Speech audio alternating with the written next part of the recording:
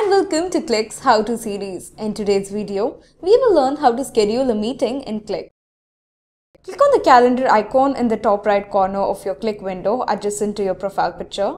Click on Create Event. Choose a preferred type of meeting. Enter the title of the meeting. Set a date and time and check off if it should be a repeated event. Specify the location of the meeting and choose a preferred meeting mode. Enabling the record option will record the meeting. Add speakers and co-hosts to your meeting.